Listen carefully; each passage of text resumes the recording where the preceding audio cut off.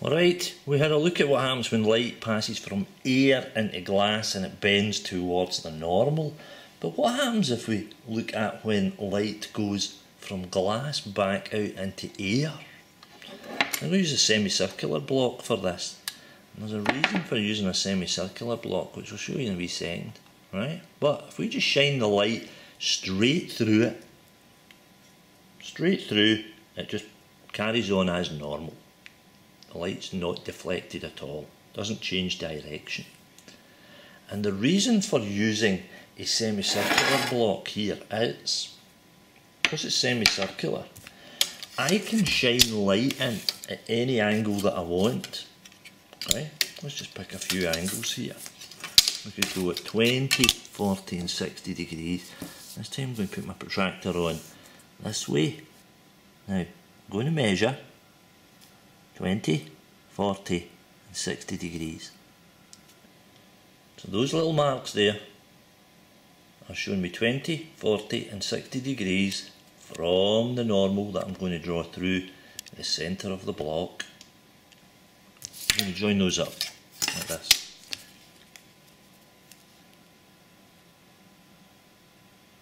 Very carefully. So there's 20. I'm going to shine a ray of light in at 20, and because this is a semicircular block, then these lines that I am drawing are all radiuses or radii of the circle, and because each ray is a radius of the circle, it's actually hitting the arc of the circle at 90 degrees. So these rays are going in, and therefore they're not being bent when they go into the glass, because all we want to investigate here is what happens when it comes back out of the glass. So it's going straight into the glass, but what happens when it emerges again? Remember, this one is 20, this one's 40, this one's 60. Let's put the glass on, shine a ray of light through and see what happens at each of these different angles. We'll do 0 first. Remember, 0 is straight down or straight up. If I shine that ray of light straight through the glass, it just goes straight through the other side. It's undeflected because it's travelling along a normal and exits along the normal. It just carries on as normal. But what happens if we go in at 20 degrees? At 20 degrees, the refracted ray is bigger than 20 degrees. This ray here. Now, I'm going to measure that. If I go to 40, look at the refracted ray in air. It's much, much bigger than 40. Now, also look, we're starting to get a little bit of reflection here. And if I go to 60 degrees, let me put a wee mark on at my 40 degrees. Put a wee mark there. Right?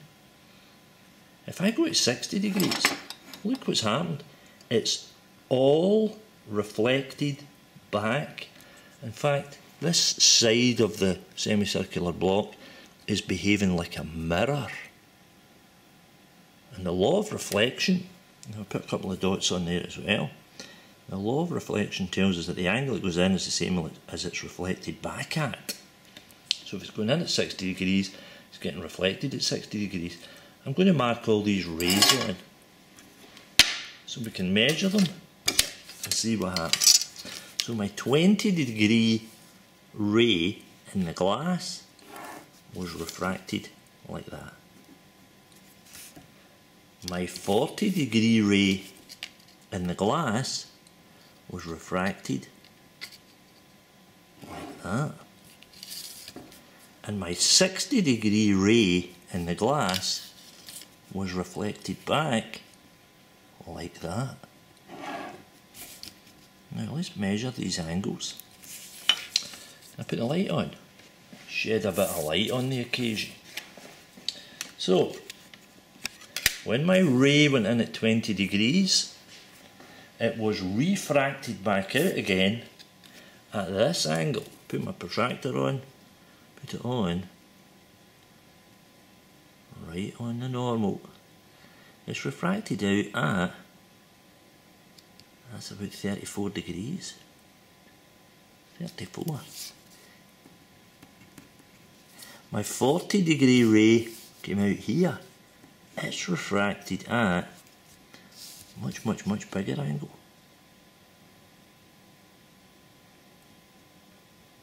Match up my normal on the side of my block. It's about 73 degrees. 73 degrees from the normal. And my 60 degree ray is totally internally reflected, and it's reflected at, let's put my protractor on here, and it's reflected at, that's exactly 60. Exactly 60. So when we went in at 60, it was reflected at 60. And when all the light is totally internally reflected, there's a name for that. It's called total internal reflection. Catchy, yeah? But the big question is, at which point do we go from the light being refracted to the light being totally internally reflected? There must be a critical angle at which that happens. I need a new bit of paper. Or I can use this bit. Let's turn it over. Let's draw around this block again. Remember, when the light hits the glass straight on, it passes straight through. When we make that angle bigger, okay, I'm going to shine my light. Let's put that glass block on. When I shine the light straight through, it goes straight through. Let me put the light off. It's passing straight through.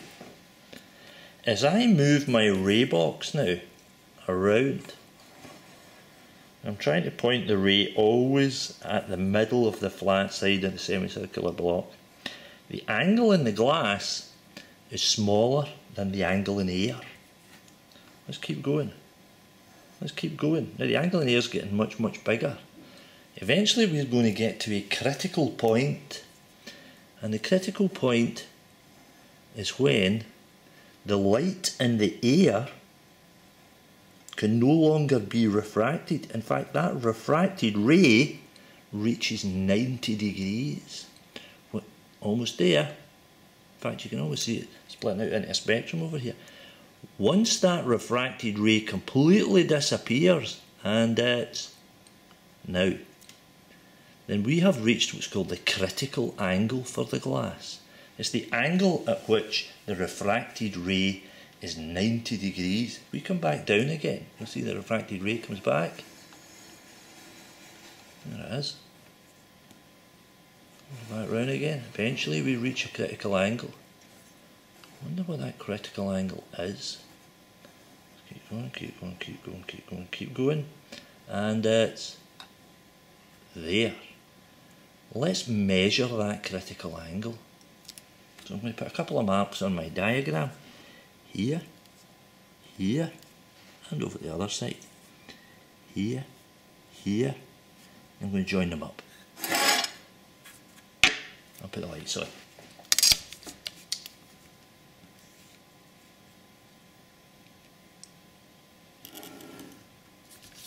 There's the ray going in. There's the ray coming back.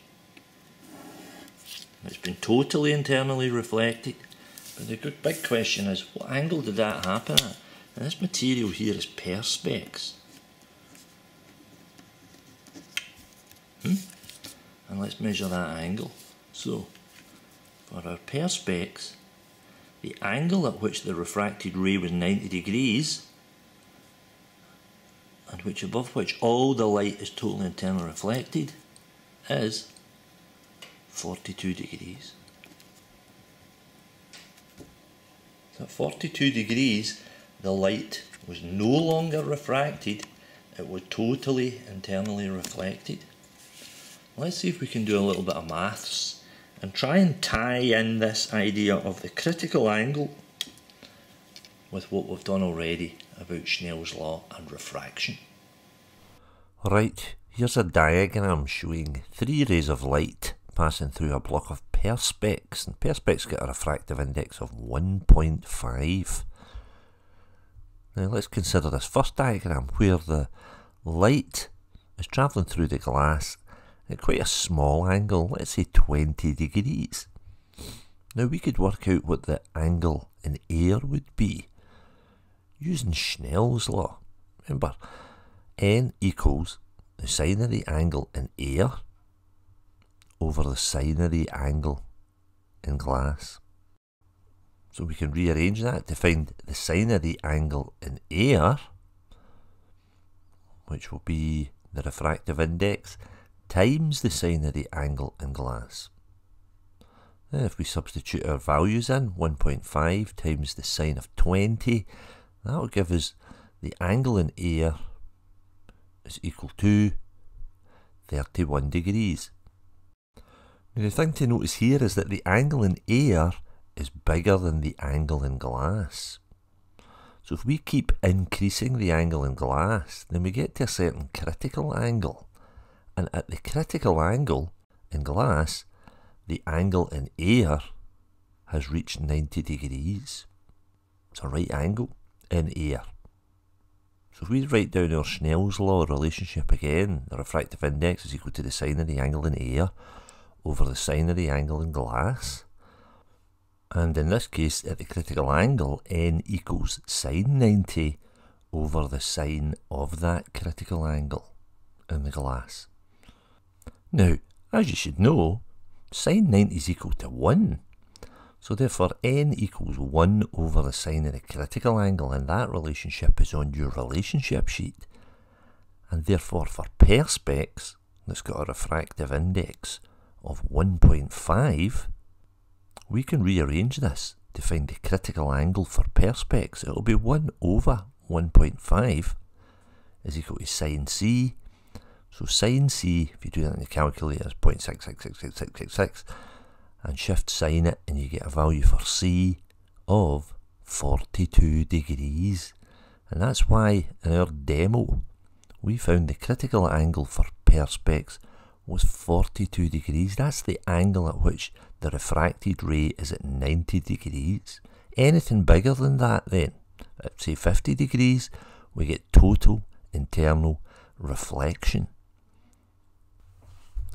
Right, time for a couple of examples, I think, that include refraction and critical angle. So let's look at this first one. We've got an equilateral triangle of perspex. It's got a refractive index of 1.48. And we've got a ray of red laser light that's entering the glass at 30 degrees to the normal, as shown. Now we know that that ray is going to be refracted. It's going to bend towards the normal. And we could find out that angle by using the relationship n equals the sine of the angle in air over the sine of the angle in glass. Rearrange it to find the sine of the angle in glass. It's going to be sine 30 divided by the refractive index 1.48. And if you do that on your calculator, work out sine c and then shift sine it, we get an angle of 20 degrees. Now we can add that onto our diagram. Remember, it bends towards the normal.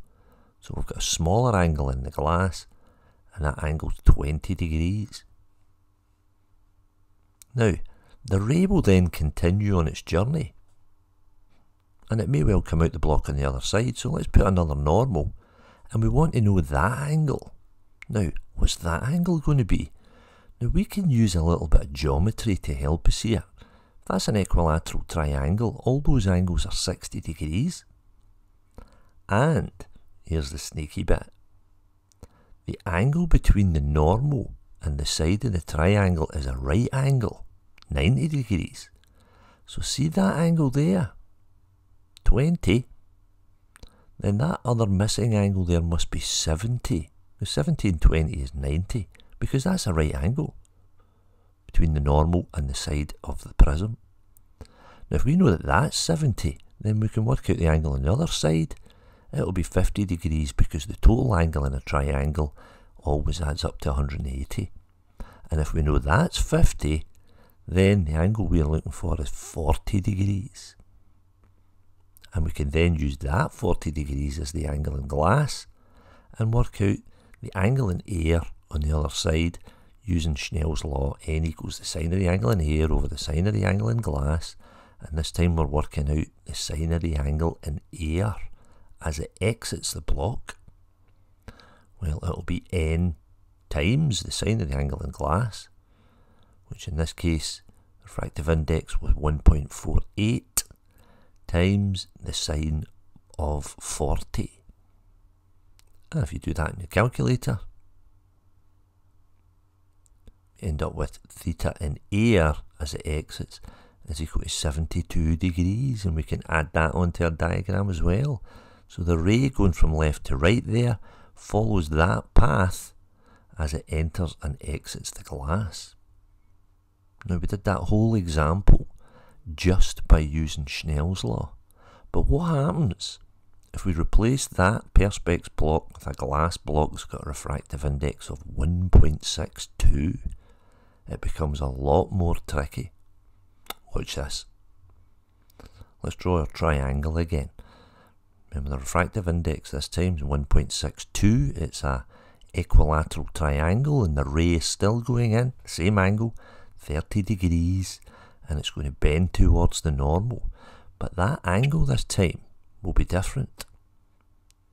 If we do n equals the sine of the angle in air over the sine of the angle in glass, rearrange it to find the sine of the angle in glass, it will be sine 30 over 1.62 this time. And that would give us an angle of 18 degrees. And we can add that onto our diagram. And then using a little bit of geometry, we can figure out that the angle above that 18 degrees, which makes up the right angle, will be 72 degrees. Then working our way around that triangle, the angle on the other side, 180 minus 60 minus 72, gives us 48 degrees. Now if I put a normal on, then the angle between the normal and the ray of light must be 42, because 42 and 48 adds up to 90. And now we can use our Schnell's law again to predict what the refracted ray would be. So n equals the sine of the angle in air over the sine of the angle in glass. This time we want the angle in air when it exits the block, so it's 1.62 times the sine of 42. And if you do that on your calculator, sine 42 times 1.6. Try that again. I'm getting a math error. No matter how many times you try and do that calculation, you'll get a math error because you're trying to work out something that doesn't happen. No refraction takes place. The light isn't refracted. It's going to be totally internally reflected. If this happens when you're trying to work out an angle in air, the light doesn't come back out into the air. It's totally internally reflected at the same angle that it hit the side of the block, so that's 42 degrees. Now, we're going to get a wee bit cluttered down in this corner, so that'll be 48, that's 60. So that little angle in there will be 72, they all add up to 180. Let's zoom in a wee bit. So if that angle there is 72, that tiny wee angle in there must be 18. And when it exits the glass, it must exit the glass at 30 degrees. Again, that's similar to what happened when the ray first entered the glass. 30 degrees in air, 18 degrees in the glass. Now, that is a much more tricky example. We've got refraction, we've got critical angle, we've got total internal reflection. Far more complicated to do because of the total internal reflection. Remember that sine c equals 1 over n. In this case, if the refractive index was 1.62, the critical angle is 38 degrees. So anything greater than 38 degrees in the glass, you'll get total internal reflection. There you go then. See you in the next one.